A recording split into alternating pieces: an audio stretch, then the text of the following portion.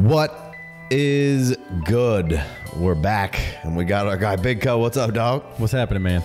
Oh, not much. Just here. Not only do you get Big Co, you got glasses, Big Co. So These are my screen blockers. Your blue blocker. These are not my readers. I'm about to turn 40. I had to get my first eye exam ever the other day. Crushed the eye exam. She was like, read this line. And I was like, I'm just going to go straight to the bottom line, okay? Bang, bang, bang, bang. I didn't miss a letter. She said, can you see through that wall? Right eye, left eye. I'm good. I just a little up close, need a little magnification. You know, just Block the blues, too. Readers. Block the blues. Blue blocker. Got it. Boom. Got to. Got to get that good sleep. Can't be getting the blues. Yeah. All right, so Been we about got 4 months. Hadn't been here in about 4 months. Yeah, Got a lot happened. 3-month-old baby at home. Baby number 2 is just, growing like a weed. It's like having 3. There ain't no 3 coming. I told my wife we're never having sex again. Ever. We're out. We're out. Completely done. All right, well, so Big Co's here, so we're going to go startup course. Avi. Followed by rebuild. Followed by some rebuild, sure, and maybe a little 1-1 talk, but who knows? We might not. We might only ever get to startups. You never know. Things go awry quickly around here. Yeah. All right, so we're mostly going to be talking Superflex tight end premium startups, but you could relate it to other things that you're doing. If you got a Superflex, maybe take off a round and a half for non-Superflex. I did just do my first non-Superflex draft, and it was much different. No doubt. Well, I mean, the quarterbacks, if it's non-Superflex, they'll fall way down. Mm-hmm. After you get past, the top 8 or 10 quarterbacks, they'll fall way, way down. Mm-hmm. And then you just adjust accordingly. If it's Superflex or not Superflex, the running backs and wide receivers order shouldn't change much. No, it doesn't. No. That shouldn't be. Just if you're doing a bunch of Superflex, you're looking at it and you're like, oh, that guy's, he's a 3rd round value. And then you start looking at non-Superflex and you're like, oh, where does it? Is it should he go in the 5th round? Right. Is that about the same where I was taking him before? But no, you're right. All right. So what do you have for a little startup tight end premium Superflex? What's your first order of business here talking about this? First order of business. I heard of the podcast you put out a couple weeks ago about startup Superflex. Of course, quarterback's hot and heavy all day long, right? The biggest thing is these days they dry up quick. It feels like to me they dry up quicker than they did a couple years ago. It's pretty obvious. You got the Rodgers and your Bradys that are moving along. Maybe Rodgers plays again, maybe he doesn't. But there's there's guys who we thought were going to be good a couple years ago that are not so good, and the Matt Staffords of the world who's tumbling down the list, who obviously is a good value this year. But there's just the Russell Wilsons that have tumbled down the list. Yeah. There's not so many quarterbacks. So you want a good one, but once, you either got to get a top 5 pick to fill Herbert or better, Herbert, Burrow, or Jalen Hurts, Josh Allen, Patrick Mahomes, throw your Trevor Lawrence in there wherever you'd like. You got to get that top 5, top 6 pick to get a quarterback that you feel like is your top tier. I'm going to hitch my wagons to this man. He's going to be my Superflex quarterback. Right. Even after those guys, you start, like you're kind of alluding to, like you get the first 6, and then it's like, is Justin Fields going to, how comfortable are you with Justin Fields moving forward? And it's like you almost got to just say, hey, yeah, fuck it, we're taking him, because we've seen the fantasy upside be great. No, I mean, is he going to stick around at the top? Is really the question here. Right. I think. Just which one do you have? I'm in the one where you're in 1-9. Okay. So you took Fields in that. I took Fields at 1-9 in this draft, and so Lawrence kind of could float in the 1 in the 1 through 5, 1 through 6 range, and then you're set. Is Fields the next one, and that's the one you feel comfortable with? In this mock, I took Fields. I would have no problem taking Deshaun Watson. In my case, at 1-9, I'm like, if I'm taking Fields and I'm hoping Watson. Obviously, Lamar Jackson's still on the board. So if anybody's sitting here listening to this already and screaming, being like, why are you not talking Lamar Jackson yet? So you got Lamar Jackson, Dak, Kyler Murray. So like, all right, I'm taking Justin Fields, and when I'm at 9, so you got 6 picks before I come back around. I'm like, I might be able to get me a second one. Yeah. But of course that didn't happen. I like Justin Fields still. I'm sure. I just heard, literally, I'm driving over here tonight. I heard the 4 seconds of radio talk that I had to turn it off. But they were talking about just literally, I turned the volume up. I was like, what am I listening to in the 5-minute ride on the way over here? And they were like, Justin Fields, Chicago Bears, the Bears should keep him and trade back off the one, reload for him. And they were like, they should build up the defense and build up their offensive line and get some wide receivers. I'm like, well, Jesus Christ, how much? What do you think they're just going to put a whole new team around him? You know? So of course he's got, and that was the whole problem. I said it last year coming in. He had the worst wide receivers in the league to work with. Sure. He literally had the worst talent group around him in the league to work with, and his offensive line's no good. And then this year they just decided they were rebuilding and traded away their best 2 players on defense. Right. You know, so the Bears are going in a direction, obviously, but then Fields, they just kind of take the reins off and say, hey, we're not doing anything anyway, so you just do what you need to do. And he starts, electrifying the world with his 50-yard touchdown runs. And it just, literally for 4 weeks in a row, it was Justin Fields' 70-yard touchdown run, Justin Fields' 40-yard touchdown run. It was bad. And I think one game he did it twice. Yeah, he was outrageous on the ground. It was ridiculous. And so if somebody, if Daniel Jones can have a resurgence with the right coach, if Jalen Hurts can get his offense rebuilt around him like they did the year before and then grow the roster, you might have the best roster in the league with the Eagles, tied with the Niners, and you might have the worst roster in the league with the Bears, Right. So situation for Fields couldn't get much worse. Right. The talent, there's some things that he might need to clean up, and there's some things he needs to work on. And there's, as a straight, pure pocket passer, he's got some work to do. But my man is a stud. Yeah, for sure. It's really the thing that comes down to it is will he stick up there and be one of these elite quarterbacks for the foreseeable future? For the fantasy future. Why? Just I guess he was a quarterback 1 this year, and it can't get any worse. Right. Okay. So that's as good of an answer as you can get. Yeah. Well, so what would be the last? You obviously didn't take a quarterback, so Dak and Kyler going. Would you take Dak at 2-4? Like, what's the last quarterback that you'd take? Dak to get oh my God, I'd love to get a second quarterback. Yeah, Dak went at 112 in this draft, and I took in the other mock that we're going to talk about. I took Dak at 112. Like, to me, Dak is that last franchise cornerstone Superflex quarterback. People love to talk shit about Dak. People love to talk shit about Dak. I don't know if I he's can just click. a Cowboys quarterback. I know. I don't know if I can click on this right here and it tells me on my phone if I click on what QB, like if he was QB 6, 7, 8, 9, 10, whatever. If I'm on sleeper on my phone, I just click on it and it tells me. But If Dak's your first pick in a Superflex, no, it doesn't feel as good as taking Burrow. Sure, but he's only 29. He's still. I guarantee you, if points per game, what is he? 2 behind Burrow? So he's not Herbert. He's not Burrow. He's not Hurts. Now Hurts is playing a different game. Hurts is playing what we want Justin Fields to play. Hurts is getting those rushing touchdowns, and Dak was doing a little bit of that earlier in his career, never to Hurts' level of rushing, but Dak was a much better pocket passer as a young quarterback than Hurts was. Dak is a nice consolation prize for the guy who gets a late pick in the draft. I'm happy if I got Dak as my quarterback. Am I happier with Jalen Hurts or Josh Allen at the beginning of the draft? Of course I am, but don't sit in the back and pass on Dak and not have a quarterback. Looks like Dak's QB 15 points per game. Okay, on the year. Points per game. Okay, you missed it because he hurt his finger. Right. So points per game. You got the game that he went out when he got hurt, and you got the first 2 games where he come back and he was slow. And Cooper Rush, everybody wanted Cooper Rush to keep starting. So I'm just going to. That's my narrative saying he's probably got to spend it somewhere. He's probably better than 15th points per game.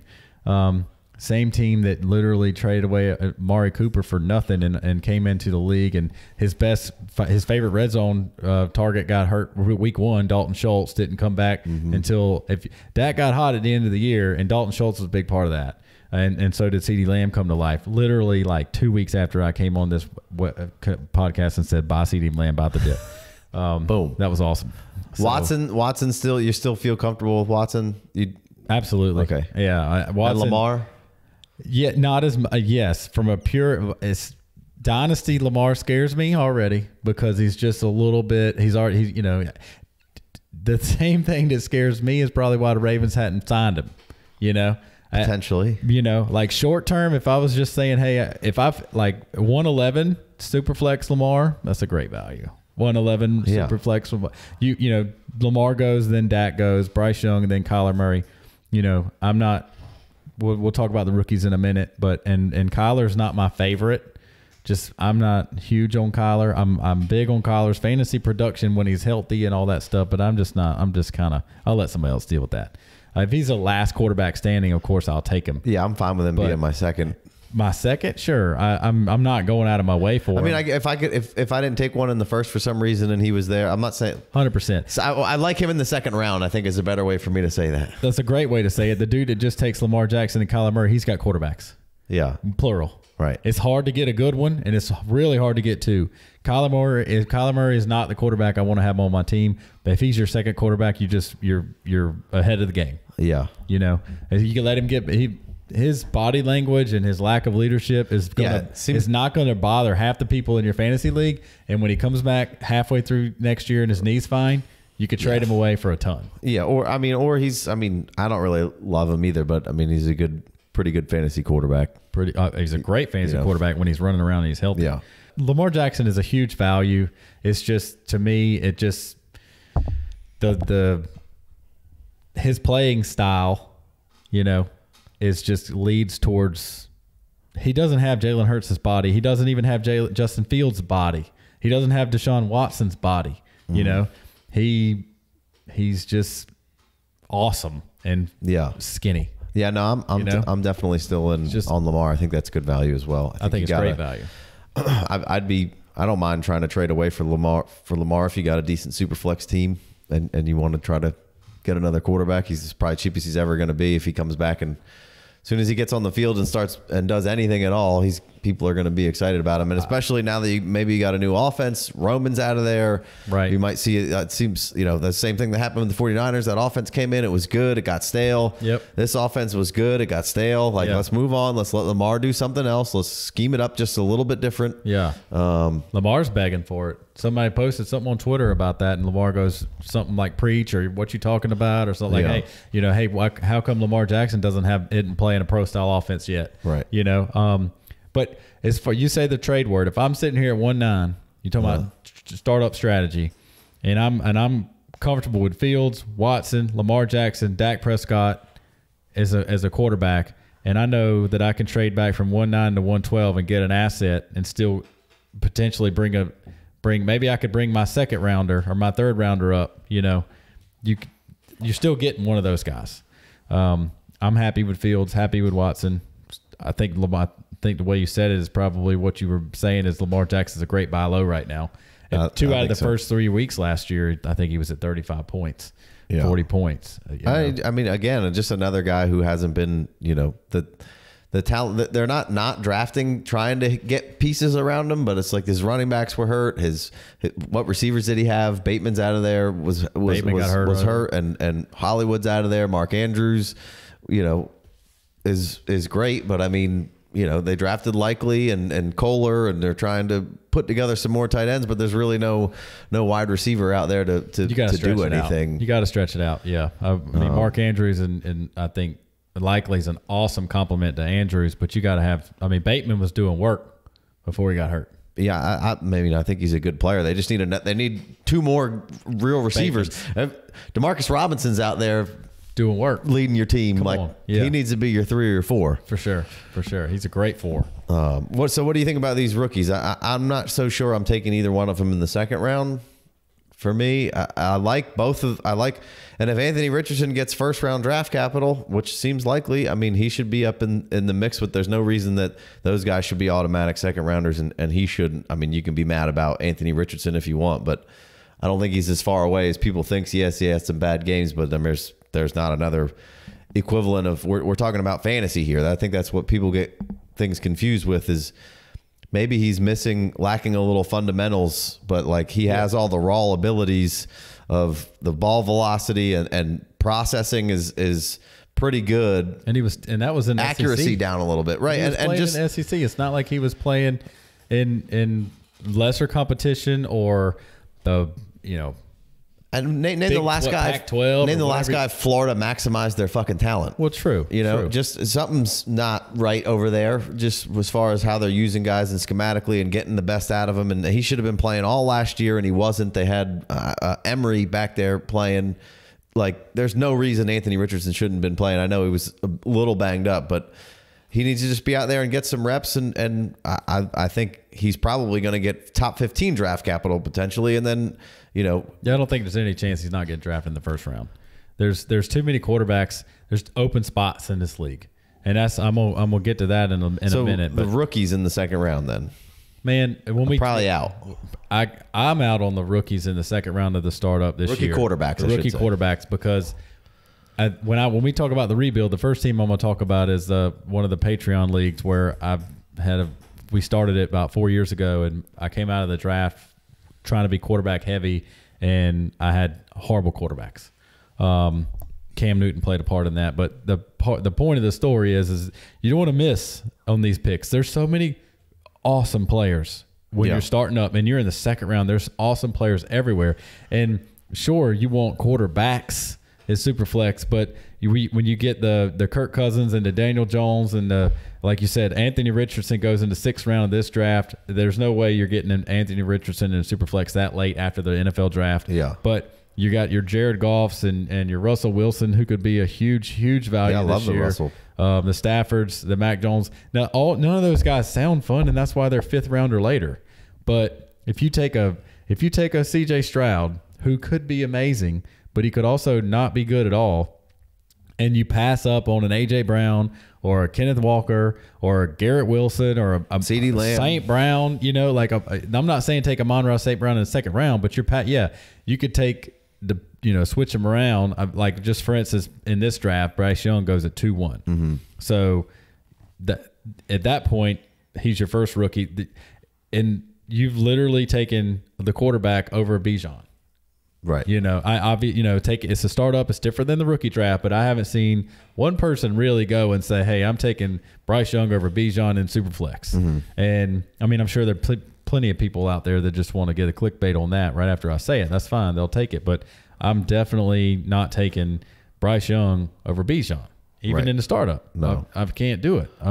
Bryce Young, Mike wanted 2 QBs off the rip, and that's cool. I mean, Kyler Murray sitting right there, but Bryce Young's not coming back from a knee injury.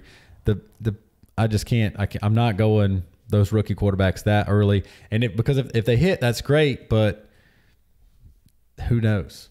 Yeah, and you could. There's so many, and obviously, I'm talking. Bijan's not played it down in the NFL, but he's the first running back. Well, it's the fact that these rookies all have a but with them. Mm-hmm. There's just a little bit of something with each of them. None of them feel like home run smashes out of the park. Right. It's not a Trevor Lawrence. Typically, and a guy like Anthony Richardson would already be up here and elevated, but we're so worried about the second half of his game, the athleticism, which puts Fields and Trey Lance up in that second and third round right as they're a rookie, mm-hmm. because there is athleticism and where they get drafted to and yada yada yada. But Anthony Richardson's, we're worried about half of that, so he's not even getting thrown up there right there. So I just can't. Bryce is sub 190 pounds, and right. And I think he's great, and I'm not saying that I'm out on him by any means, but he would be the smallest quarterback that ever worked. Yeah, that's what I'm picking up right. on. And that's kind of why at 2-1 it just feels like it's not the best move ever. Sure, there's too much risk. Stroud just has a couple holes in his game too, but the best game was his last game, and that's what you like to see. And if he looks like that and runs around and uses those legs, then hey, I could be in on Stroud. Sure, and maybe 2-9 makes sense at some point as we get closer to the season for me. Maybe I settle into that a little more. Maybe he goes to the Texans and You trust DeMarco Murray and half that Niner staff that they lose every year that goes somewhere else. D'Amico Ryans, sorry. And, you know. Dude, I think D'Amico Ryans, somebody said he's going to run for president one day. I think that's awesome. But if whatever one of these quarterbacks goes to the Texans, I'm staying away. Yeah. It doesn't matter. You could take Herbert and put him on the Texans, and I want nothing to do with him. Texans got to prove it. The whole situation stinks. Yeah, I don't know. It's stinky. At least they got some decent draft picks, and they're going to stink all those up. Yeah. Yeah, that's. I feel a little. I don't feel terrible about it. I don't feel like they're that far away. I feel terrible about the Texans. And I love. Ryans. D'Amico? Yeah. Oh, yeah, for sure. I mean, I think he's. I like McDaniels going over there now. Obviously, a little more offensive guy, but I mean, same deal. I think it's just a. I think he's going to have a Dan Campbell like effect, except I think he's probably already a little sharper of a coach than Dan Campbell is. So he's going to get those boys to play. Don't be talking about my Dan Campbell. I love Dan Campbell. I've been a big. You guys need to stop with all this nonsense at press conferences because he's saying some dumb shit. You better not be. I don't want anybody else popping out of the woodworks pretend like they're Lions fan. Okay, I've been over here rolling with the Lions for when you want to say thick and thin. It's always thin, Bo. It ain't for good and bad. It's always bad. I've been a big supporter of them. It's been thin and it's been bad. Yeah, forever. That's true. And now we're solid. We're solid. So you think? Yeah. So you think? No, we're solid. What kind of strategy you got for me here? What are you thinking? What did you take away from this, and what are your thoughts of how to approach a startup here? Let me go down straight on my team, who I pick instead of going and individually picking out these players and getting bogged down on that. Sure. I'll talk about my players, and then I want to do the other mock because I like that team a little bit better, but it's the same general idea. You know, I took the Fields at 1-9. It wraps around. Bijan went 2-3. My pick was 2-4. I took Jonathan Taylor. It's a mock in January. Just seeing what the team's going to look like, right? Comes back around. I got just a third round reversal. Right. So that definitely took me off guard. It's kind of nice though. Oh, it's cool, especially if you're at the back. It's really nice. So I got Tyreek Hill at 3-4. Picked Tyreek Hill right in front of St. Brown. You know, it's just pretty decent little age gap there. But I'm like, all right, let me see what I can do here. I got DeAndre Swift at 4-9. Love that. People are out on Swift right now, so I love that. That the Devontae Smith value, or DeAndre Swift, Jesus, value right now is so good, so good. Now, don't get me wrong. I heard the podcast with you and Angelo, and Angelo's saying Swift just he can't stay healthy. Yeah, I wouldn't have time to push back on everything. Sure. I thought it was a great podcast, and I love when you two get together because y'all do really good work together. And I mean, if Swift can't stay healthy, that's like what I was just talking about, the Bryce Young 2-1. Like, I'm not taking those rookie quarterbacks in the second round because there's too much risk. If Swift doesn't work out in the fourth round, I'm not saying there's plenty of good players I could have taken, but that Swift pick right there is a really fun pick for me. The only way he doesn't work out is if he's not healthy. He's fucking good. Every time he touches the ball, he looks awesome. Right. Every time he touches the ball, he looks awesome. I'm 4-9 all day. All day. So that's where I was looking at right there. In the fifth round, I took Jameson Williams because I jumped on the bandwagon there. So there's a lot of people that say Jameson Williams stinks. I don't know how you could say he stinks. That's ridiculous. Well, just from people who are citing numbers of what he did this last year and why didn't he get back on the field and play more if he's so good, and just dumb shit that nobody actually wants to put any thought into why he might actually have not really played all that much for the Lions down the stretch, instead of just being like, well, he played X amount of snap share and he only had 3 targets. Like, if he was great, he'd be commanding targets. If he was great, he'd be helping the Lions at the end of the season. And it's like, dude. Well, how good was Chris Godwin to start this year coming off of his knee injury?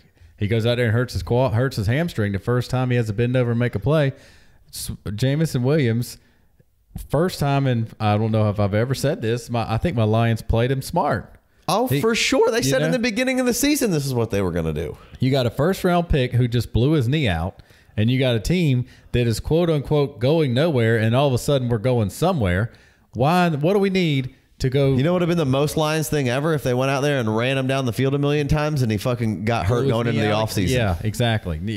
Now he gets. Y'all are building something going forward. Yeah, you could have been in the playoff. Don't trade fucking Jameson's value in the offseason of building with Goff to or whoever you want to have back out there for a chance at one playoff game that you need other things to happen to even win to get in, and then you got to go win another game. Like, you're building towards something, man. You're not winning the Super Bowl. You're not winning the Super Bowl. Just slow play that shit. You had your receivers were doing okay. I mean, Reynolds is good when he's got to come in and backup duty.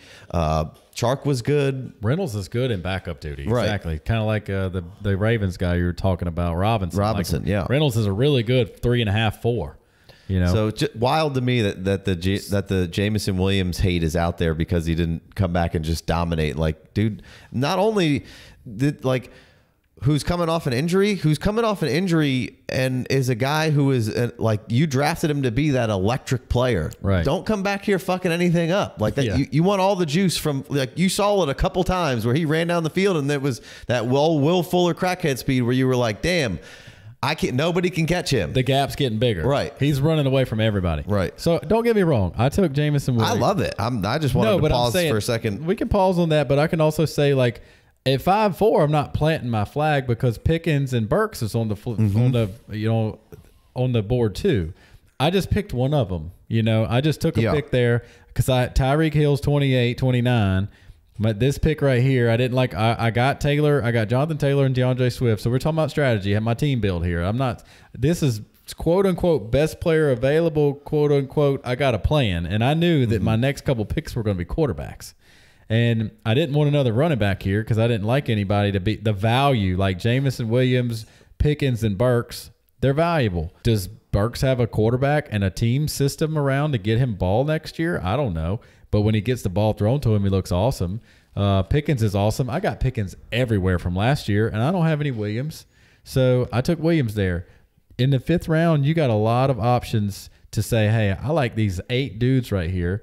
Let me either trade back a couple spots and or trade up a couple spots and get a couple of them, Right. So I got Williams. I like that a lot. My next pick I take Anthony Richardson. Of course. Because I'm taking an absolute thoroughbred quarterback in the 6th round because I haven't been wrong in like 5 years. First Lamar Jackson lover. Definitely the first Jalen Hurts lover. Yeah, for sure. Why not? I'm running hot on grabbing athletic, ridiculously uber talented quarterbacks. Dude, and there isn't a player that could be more impactful and have more value than Anthony Richardson at 6'9". Right. This is where, like, you could get the Bryce Young and the C.J. Stroud pick right or wrong in the 2nd round. If you get them right, yeah, you got both teams that took them had a quarterback already. So you obviously these teams that took those quarterbacks in the 2nd round, rookie quarterbacks in the Superflex startup, were obviously pushing quarterbacks because that was both of their 2nd picks as quarterbacks. Mm-hmm. If I get Anthony Richardson right, I probably got the same exact thing you got in the 2nd round. And or if I get if Richardson is right, I got something more than what y'all got. You got a 1st rounder. I got more. And then I've got my team played out now because these guys are chasing because they took quarterbacks in the 2nd round. I got Jonathan Taylor, who's a stud. And then I followed that up with Derek Carr and Geno Smith. Now, neither one of those looks fun at all. Geno Smith was a top 12 quarterback last year, and there's nothing that he did that the Seahawks said to say, hey, he can't be our quarterback next year. Or somebody. Carr. He's going to be somebody's quarterback. Geno. Sure. He's going to be the Seahawks quarterback. Maybe week 1. Maybe it's Anthony Richardson, but maybe. Then I'd be either fine. way. Like, I guess what I'm just saying. If he's not, he's going to be some. There's a ton of quarterback needy teams. Geno's going to be somebody's quarterback. I'm getting to that. Yeah, quarterback needy teams. That's the part of this strategy that just comes around. Like, and Derek Carr. Yeah, this year, horrible at the Raiders. What happened last year? The year, I'm this year, last year. The year before McDaniels got there, Carr played his best season in like 4 or 5 years. Mm-hmm. They had Waller, he was doing work. Zay Jones was coming around. They had Renfro. Renfro was looking like a beast out there, and Carr was just doing his thing. Was he spectacular? No, but he was like, led them to the playoffs, right? Or almost. Right there at it. And then the backup, the Rick Versace, right? The interim coach gets fired, and then they bring in this whole new system. And obviously, you don't let Derek Carr, the face of the franchise, go mid 3/4 way through the season if there isn't some horrible like headbutting going on with the quarterback, with the coach and the quarterback. Like that, just what happened with that was like unprecedented. And so now Carr's going to go somewhere, and the 7-4 Carr quarterback value is going to be fantastic. As in, Kirk Cousins went 2 rounds ahead of this. Carr, that's Kirk Cousins went 2 rounds ahead. Russell Wilson's off the board at this point when I take Carr, and Russell Wilson just put together the worst looking season for a quarterback that has been good before ever. Nobody's ever looked that bad after looking as good as Russell has ever without being like 50 years old. Now he's got Sean Payton. Talking about how they're going to get him and Drew Brees doing their thing together in San Diego in the offseason. Nice. So I got three quarterbacks in a row right there. Bang, bang, bang. Are they the sexiest? No, but Richardson's sexy as he can be. Sure. And then Carr and Gino. To some people absolutely hate that pick, but fuck them. Yeah. But Carr and Gino, not sexy at all, but literally Carr and Gino could be. Yeah. All I need is one of those guys to be a good starter. I don't really like the Carr pick right there necessarily because it's a tough pill to swallow with just some of the firepower that is in there, like the Hollywood and the Godwin and the Watson. You know, I like all those guys, but really after that, I feel much better about it. But to your point, I like Carr just fine. I think he's definitely a middle of the road quarterback. He's a great QB2. He can have big games, dude. I think last year of the last year 2021 or whatever it was with Versace ending the season with him. Like I think that was the first year in a while that he had the same offensive coordinator and head coach. Like Gruden for two or three seasons or whatever it was. Yeah, he's been going into there. He's just been through a carousel of offensive coordinators and head coaches through there where rarely did he have one that carried over. Sure. And so you're just not getting any consistency. And yeah, they came over there. It was a whole new system. Did they want him or not? I'm not really sure. Yeah, did they have weapons? Yeah, they had Devontae, but Waller was hurt. Renfro was hurt. Carr can facilitate. It just doesn't feel as great right this minute, except for after a few other guys that would have been no doubt available. But so I don't love it, but I understand it right there. It's fine. And I told you before like after the mock happened, I wanted Chris Godwin there, and you took him with the very next pick. We're on the same page about some of that. Like in a real draft right there with money on the line in the 7th round, am I probably taking Chris Godwin? Yes. I want to see what my team looks like taking a handful of quarterbacks in the middle rounds and then building out from there. So I completely agree. Chris Godwin is an absolute stud and a steal in the 7th round. But I wanted to just try. It's a mock. Right. What am I doing here? Boom, 3 quarterbacks in a row and see where I'm at. And then, of course, I end up with tight end premium, so I end up with Evan Ingram. Cortland Sutton in the 10th round. If you think Russell Wilson can be a good value and bounce back, Cortland Sutton in the 10th round is all day. I wanted him last year in the 5th and the 6th round because he got Russell Wilson, and obviously that exploded. And thankfully, the way it worked out, I only got Cortland Sutton in one startup. So the price that I bought him in for this past year, not looking great now, but thankfully that happened. But this price looks good. 10-9. Jeez, this price looks great. And then that's just solid potential production there. I know Judy and Russell got on at the end of last season, and Sutton was, a little bit of the odd man out in a lot of those games. But Sutton was good in the beginning of the season there, just a little nicked up, missing a little bit with Russell. But 10-9, you can't go wrong with that at all. I love that. That's a great veteran presence right in there that you can just grab and WR3 him all day long. Right, exactly. And, like you said, if I would have gotten Godwin in the 7th round, he could be easily be the 4th wide receiver on your team by the 10th round or 5th, depending on the way it works out. A lot of times I don't even have 2 running backs by this point. It comes with strategy. I want a couple of running backs early, if early-ish. If I like the running backs Like, I don't mind taking Jonathan Taylor in the second round, Bijan, Breece Hall. Yep, agreed. You know, late. And I love 311 Kenneth Walker, but I'm going to pass on all those, you know, expensive running backs otherwise. So anyway, and I got a Tank Bigsby auto draft here. Trey McBride, I like that value a lot in tight end premium. Me too. I don't mind. Gesicki and McBride all day long and late in tight end premium. Sure. And I'm pretty sure Rashee Rice would have been an auto pick. No problem with that. Like him, no problem with that. But I could have easily taken Isaiah Likely in the 13th round. That's my boy. But 14th round, Chase Claypool. Come on, man. Come on.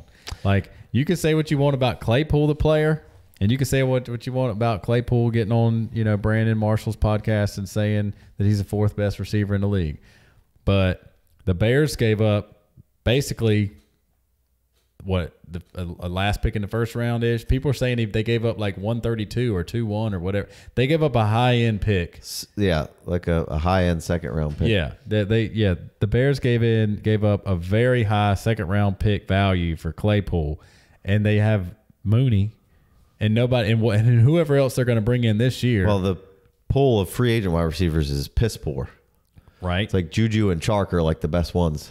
So, but I'm, you know, rookie wise, whatever. Right. You know, they got it. Whatever they bring in, like, you still have like it's a coin toss with the rookie coming in with the rookie. You just don't know. That too. So the Bears need everything. Right. And you got Justin Fields that needs to have somebody to throw to, and you didn't even get the chance to see Claypool and Fields do anything. And even if you could have, what was he going to do coming in halfway through the season to a team that stinks anyway with no offensive line? And the defense started been traded away. It's a team full of, we just need to get out of here and not get hurt. Yeah. Like, you know, if that's your like, if the team's trading away everybody, it's a team full of watch Justin Fields run around and maybe we can win if he scores enough. Exactly. 14th round, Chase Claypool might be the best value in the draft. I definitely don't hate it. I mean, there's you know, Chris Godwin at 7.5 might be the best value in the draft, but you know what I mean. Like, Yeah. Claypool at 14.9, you just got a huge man that's going to get plenty of targets because he just got draft capital all over again. Yeah. Yeah. You know, you want to talk about draft capital. He just literally, if he just got drafted at 2-1 this year, yeah, he's not 20 years old anymore, but he just got his draft capital reset. I mean, he's 24 years old. Give it to me. Do you want to hit the other mock? You got another little bit of piece of strategy here? Or Yeah, because let me get the other. I want this big piece of quarterback strategy goes along with the number in this mock. So the other mock, I'll do it a lot faster. I took Dak at 112, like we talked about. I got Bijan right there, bang, bang. So I got Dak and Bijan. Kyler Murray was on the board. All the other quarterbacks that we talked about previously were gone. Again, same strategy that I knew is a month separated this mock, but I knew that I liked what happened last round and I wanted to try it again. And, you know, obviously the draft spot changes and the actual players may change. Then I go 3 wide receivers in a row. And this is one thing I wanted to talk about. Like, in one of these players, one of these teams just takes, I'm going to get all the old guys and I'm going to win now strategy. Mm-hmm. And he takes it to the extreme and goes overboard with it. As in, he's the same guy, has Tyreek Hill. And there's nothing wrong with this, Marco Mexico. It's just, it's a little bit too, I don't think you have to go that hard in the paint about it. Like, there's 310 Austin Eckler, that's fine, but I think he was 411 last time. Cooper Kupp at 4.3. If he comes back and he plays 2 years at Cooper Kupp level, that's fine. You got that. Derrick Henry, Nick Chubb at 5'10", Derrick Henry at 6'3". Derrick Henry in real money leagues was going later than that last year. You know, and I just think that Derrick Henry is a fantastic pick, but I think if you sit there and I think he drops even lower. If you're the win now team, just putting your stamp on win now, you're taking those players and you're taking the value out of them because you're taking them. When other people will take the rookies or the younger guys or all the 24-year-old, 25-year-old receivers instead of those 27, 28-year-old running backs, if you're the one taking them, you should just continue to let them slide. Yeah, 7.2 and 8.6, I think, in the other 2 mocks. Exactly. So there's nothing wrong with being like, I'm going to win now. You just don't have to force being the guy that picks all the oldest players. And as in, he continues, he gets Geno Smith as a second quarterback. Nothing wrong with that, really. Then he gets Waller and Keenan Allen and Mike Evans. nothing wrong with that. But Keenan Allen at 9 and 10, that could be fantastic. But he's what, 31, and you doubled Mike Evans at in the 10th round. He's 29. He could play 2 more years, but he's just lost his quarterback. You know, just that's a hammering home of the I'm gonna win now. Yeah. So it's funny because I got Chris Godwin here on the turn at 5-1, and he went in the 7th round in the earlier mock. So I was going out. I was taking my guy here because I was on the turn, and I was going to be 24 picks before it came back. And I knew that when it came back, I was taking 2 quarterbacks in a row. So I started Dak, Bijan. I got St. Brown, Devontae Adams on that turn. And, oh, no, it was the 3rd round reversal. So I got Dak and Bijan back-to-back. And then it goes down to the end of the 2nd round, and it starts back over with me at 3-1. So I got St. Brown, and then it goes out. And it comes back, and I get Devontae Adams and Chris Godwin back-to-back. So, to me, like, do you see how much win now is in that stack and only got 1 old wide receiver? Yeah, for sure. Right? You follow that. Like, St. Brown, that's a win now pick. He just happens to be 23 years old. I'm winning now with a St. Brown just as much as you're winning with somebody else. Devontae Adams, he's my old wide receiver, but he's absolute beast, and I'm taking a chance on him in the 4th round. Chris Godwin, 26, 27, 26 years old, stud. So I got 3 win now receivers. Chris Godwin in his prime at 26. St. Brown's just getting started at 23. I got a nice little mix. And I got the championship winner in Devontae Adams if it works, right? And then when it comes back around, I got 2 quarterbacks in a row, Daniel Jones, Jared Goff. Same thing I was talking about earlier. Not sexy.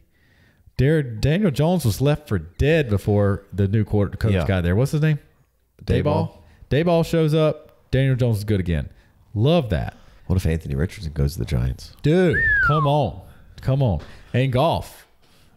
Bo, I left Goff for dead. We had him on a Superflex team together 2 years ago. I made us trade him. I was like, bro, we got to get rid of this guy before he's worth nothing. And he was literally on his way to being worth nothing. He got traded away from the Rams and to the Lions, which, to the Lions' credit, they said in the Matthew Stafford trade, we want a quarterback back. We want Goff back. They wanted it. They looked for a team to make that trade with to get a quarterback that would actually not be horrible because they didn't want to purely tear it down to the studs, rebuild. Right. And I was like, what a horse shit is that? You got Jared Goff. Dude looked good this year. No, yeah. Dude looked good. I mean, the offensive line's great. He should have time most days, most dropbacks, and the players around him are good. St. Brown's good. I mean, now they got Jamison Williams going to be in the flow of things this year, getting right. And then you get a whole nother class. And Swift. And you got extra draft picks because you traded away Stafford and got all those ones. All right. And you traded away Hawk. And you traded away Hawk. So I followed it. So now I got Dak, Daniel Jones, and Jared Goff. Same thing I said about the last mock when I said I got Derek Carr and Geno Smith. I need one of them to be a starter for those 2 picks to tie up 7th and 8th round capital in quarterbacks. All I need is for Geno Smith to do what he did again, and that's value for both of those picks. And if Derek Carr's any good, look at me, right? Daniel Jones, if Daniel Jones he was a QB 8, 9, 10 because he had 7 rushing touchdowns this year. If Daniel Jones does what he did again, if he's like a top 12 quarterback, then that's awesome. And if Jared Goff does what he's did again, then that's awesome. And only need really one of them to do that to pay off because in Superflex are so valuable. I can if Goff or Jones comes out, especially Jones because he's a little bit younger and he gets some of those rushing touchdowns. If Jones can take it to another level, that 6-12 purchase of Jones looks awesome. There's a little risk there. QB 9 for Jones. There you go. And that's first year in that system. And they had literally wide receivers off the streets in Saquon. Yeah. They started a rookie tight end in week 1. They had Saquon being a beast. First half of the season, he was the best running back, and then he tailed off. And then they had no wide receivers to speak of. Picked up Isaiah Hodgins off the street middle of the season and fucking turned him into a superstar. Just signed him, too. Just signed him. Kept him away from being able to be grabbed by other teams.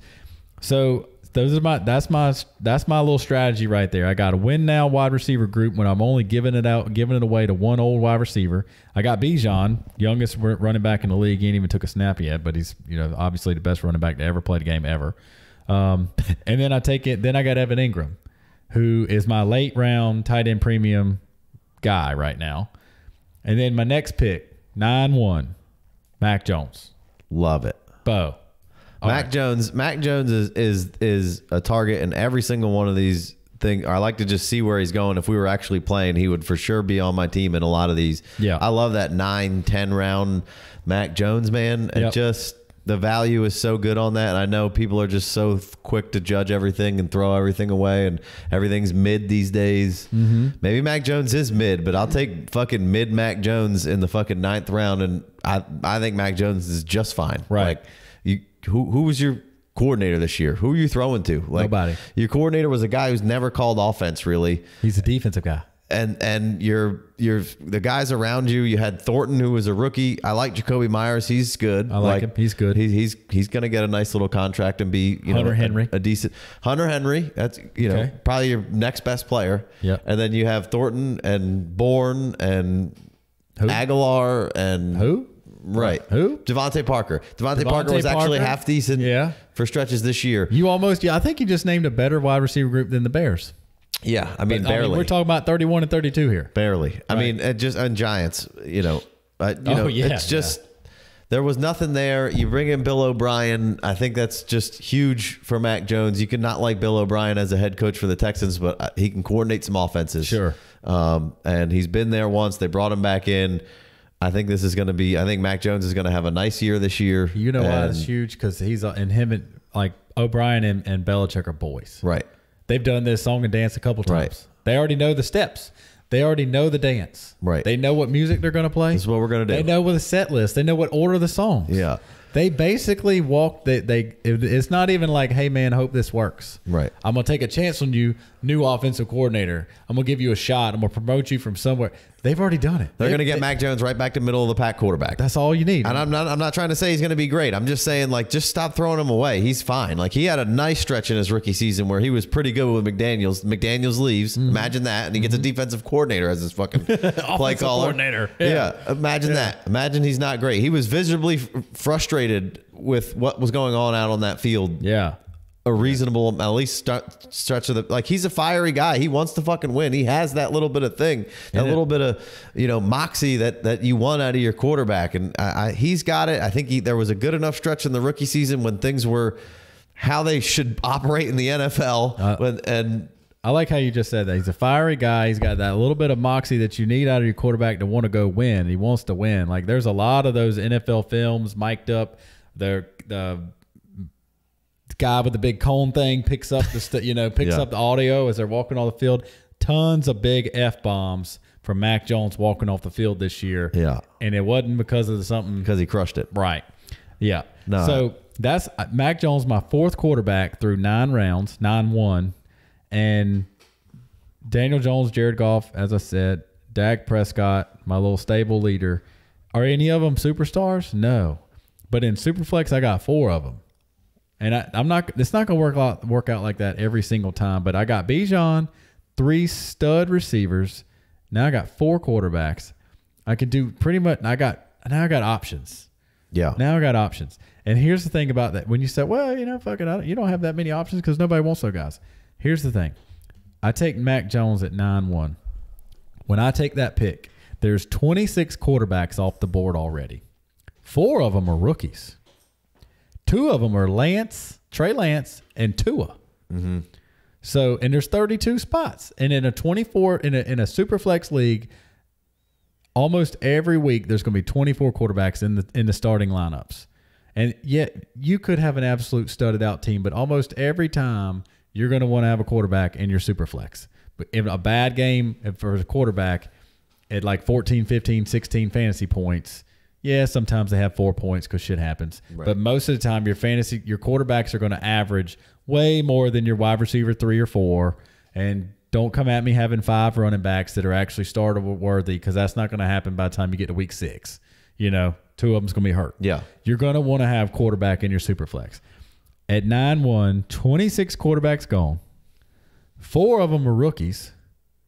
2 of them are Lance and Tua.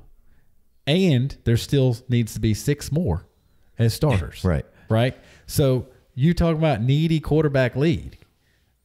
There's still 6 open spots for those for quarterbacks to be started every week on Sundays to work into our pretend game that we play.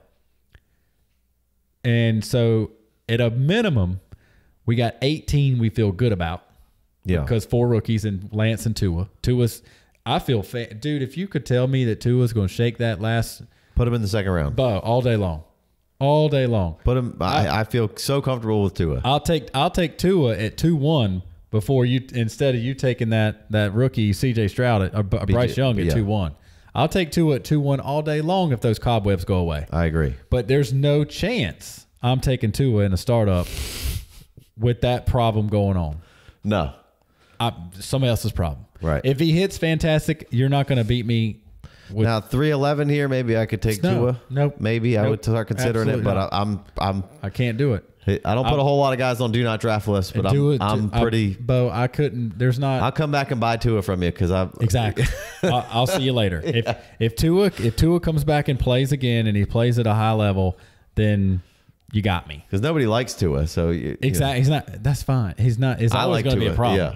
Even if he could be balling out through 9 weeks next year, you could be like, wait till that get that next concussion though. Mm-hmm. Like, and I don't want to make a joke about it. Like, there's not many players that I'll pull for harder than Tua next year, but I'm not drafting him in the dynasty startup. Yeah, if he was in 8th round, I'll take him, but he's not gonna make it that far. Right. And it's like, well, Big Coach said he'd never take him. I'm not taking him. Yeah, because somebody else will. I'm not taking Tua with all the. Dude, I'll take any of those players over Tua because of the problem. That noggin is a serious. He just got cleared. Yeah, I mean, I need a year. I need to see a concussion-free year. I didn't even take a year off. Just take the headset and stand on the sidelines for a year. Come back next year. Yeah. Seriously, dude, this is a big issue for Tua, and I don't like it. I don't like it. So anyway, again, we need quarterbacks. The league needs quarterbacks. Right. Superflex teams need quarterbacks. So that's why that Mac Jones at 9-1 is just a ridiculous pick. And it's, like, go down the list after that. Brock Purdy at 10, home run cut. I'm taking all the Brock Purdy in the 10th round. There's no chance I'm not taking no Brock injury Purdy. To Brock Purdy. Obviously, this happened before the injury, but still, even with the injury, that I'll take Brock Purdy in the 10th round, injury or no injury. I mean, unless they say, hey, his arm's he's not going to be able to throw the football. Seems fine though. Yeah, they're expecting him back for OTAs or whatever. Maybe. Probably 6 months, but not OTAs. Was training camp. Training camp. The point being, Jordan Love probably going to be a starter here shortly. Is he going to be any good? I don't know. Like you said, everything about like Mac Jones is good. Right. Can he be great one day? I don't know. Is he great now? No, but he's good. I think he's Agreed. Remember that whole Andy Dalton or better thing I was preaching to a couple years ago? Mm-hmm. Andy Dalton was good enough to last for a while, but that didn't go. Like Mac Jones is going to be the quarterback for the Patriots for the next couple years.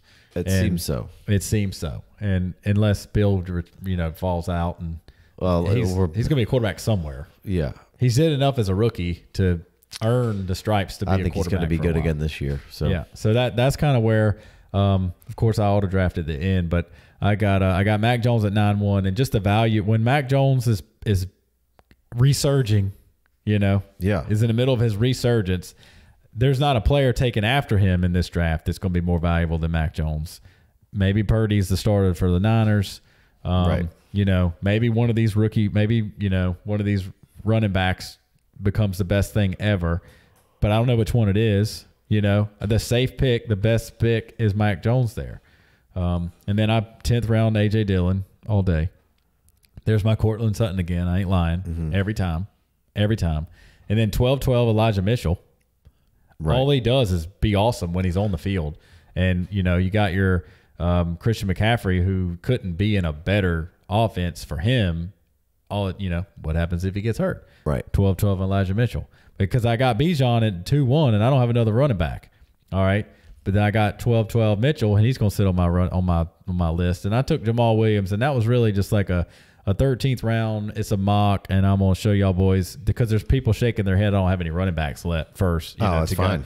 So I'm like, all right, watch this. I'll put Jamal Williams, like the best RB2 to put on your team ever in the 13th round. Now, should I have taken? I would have, if I really we had money on that, and it mattered more than just 1 year. Hey, what was I going to do about my RB2? Even though I did have AJ Dillon already, and Elijah Mitchell was a backup. I'd probably take Elijah Moore in the 13th round. I'd probably take Elijah Moore and put him on my team and just say what happened last year happened last year. Yeah, I mean, but even still, I stand behind that Jamal Williams pick. Well, we're not. Like, we didn't finish the draft. We only did 14 rounds for the sake of everybody's time. No doubt. We're doing these, so you know.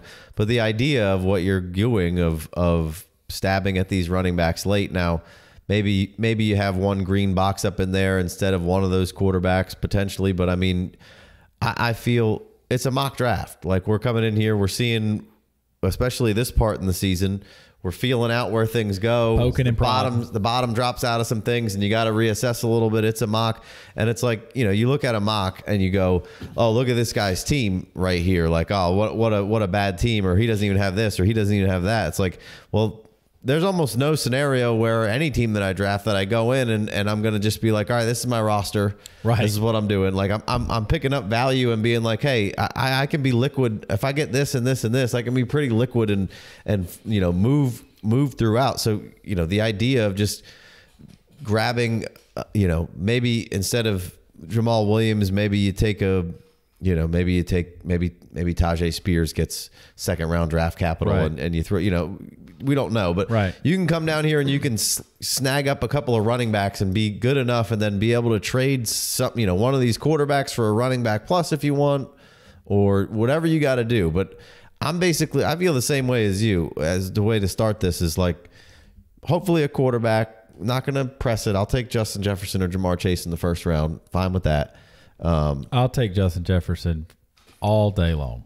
But I'm only, you said it a little while ago, I'm only taking Breece, Bijan, and probably JT in that second, and then I'm probably not drafting a running back in the third round. I would maybe draft Kenneth Walker in the third round. I'd take Walker in the right spot. He went 3-4 here, and the other one he went 3-11, and I'm taking them all day. If I don't get one of those guys, I'm just gonna wait. Like, I love the fourth round of running backs right now. Late fourth, DeAndre Swift, 4-9. Swift, Najee Harris, Josh Jacobs. Come on, let me get one of those guys. Yeah. I'm fine with that. I'm fine with that. That's my first running back. Right. Oh, no doubt. You know, so it's top four, and then let some guys fall off, and then I'm kind of fourth, fifth round. I'll go back in on running backs. I like the value of Stevenson, and I like Pollard a little later, and Pierce a little later, and Dobbins mixed in there, and you know, you can get a little running back production.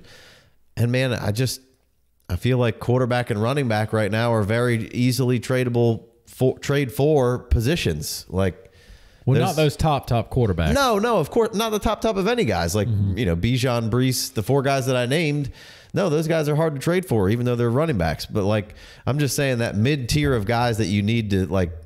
Hopefully I don't need a great guy. I need somebody to be able to plug in my lineup that's just in that second tier. Well, like you said, I'm not going, this is not week one for my lineup here, but if I did, I got Chris Godwin and Devontae Adams and Amon St. Brown. So I got one flex full. I got two wide receivers in one flex. Let's just imagine I got one more flex and then the super flex, right?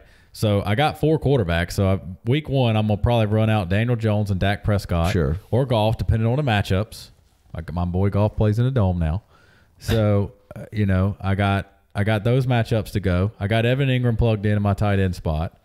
And I got A.J. Dillon, who I'm going to plug. Yeah, week one, I'm going to run out there, and my RB2 is not going to look great.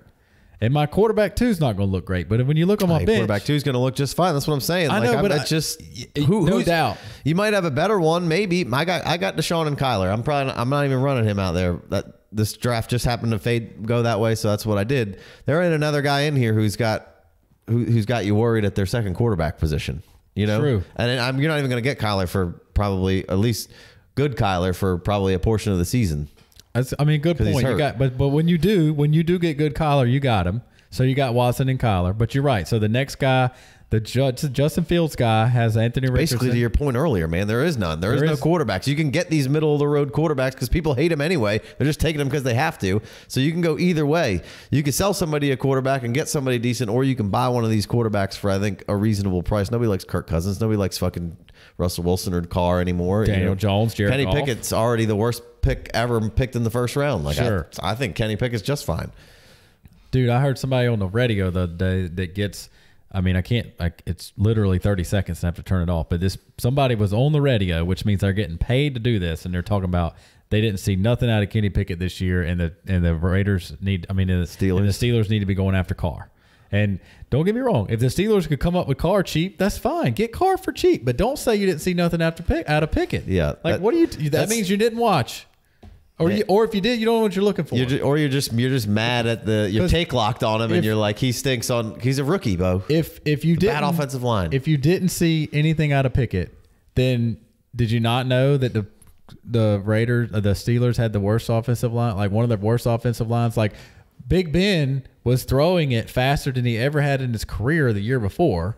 Like snap to throw, bang, snap to throw. That's Deontay Johnson. That's why he had 388 targets in 1 year. Yeah, because he had to get the ball out as fast as possible. My offensive line sucks. Pouncey been gone. DeCastro gone. Yeah. Like those all-pro guys that you had for a generation, for a whole decade, they gone. So you're trying to rebuild, and you got small hands Kenny Pickett out there, who literally drug your ass down the field a couple times in the fourth quarter. They just don't like he didn't throw a bunch of touchdowns and he wasn't awesome right off. Like how could he be with that offensive line? He has a clutch gene, Bo. He's got a clutch gene. He's got that little bit of something. I'm not saying he's going to be great either, but like as far as a fantasy quarterback, and I liked what I saw from Pickett this year. He fought his ass off. That's what I'm saying. He made some bad plays, but he made some great plays. If you think the Steelers are sitting around thinking they don't have a quarterback, you got another thing coming. I guarantee you, everybody in that locker room sitting around going, we don't have to have we got a quarterback. Yeah. Could you replace him? Would Aaron Rodgers want to come over here for a year? Maybe you want to put up with that drama. Maybe you don't. But could you get a better quarterback than Pickett? Yeah. Could you be in a lot worse shape? Yes. Sure. Or half the teams in the league in worse shape? Yes. Yeah. Long term? Yes. Yeah, I fucks with Kenny. I don't get the Kenny Pickett hate. I get because the stats weren't good. All the metrics that measure things aren't great, but it's just like, man, I saw what I needed to see out of him. Let's go into year 2 and see what's up. No doubt. And I mean, he didn't play for the first handful of games, and then he got concussed. He comes in like you spent the whole offseason saying Trubisky was your starter and Pickett was your rest guy. We're going to rest him and we're going to build him up in practice, and he's a B team. Got some good legs for you too. He was on the B team in practice. Like he didn't even get to practice, and then literally halftime one game they were like, "You're in, Bo," and you know only threw 7 touchdowns. He still got. Where's his fantasy numbers? It wasn't terrible. No, he's got the legs are good enough. I mean, he started picking it up a little bit at the end of the season. There was a couple of games that were a whole lot of fun to watch with Kenny Pickett coming in the fourth quarter. That's what I'm saying. At the end of the season. That's all you. And your rookie quarterback is making your team you're fighting in the fourth quarter. Yeah, sure. All right. Well, let's pivot off of this. Okay. Let's hit a little rebuild. That was good stuff right there. I enjoyed that. Great stuff.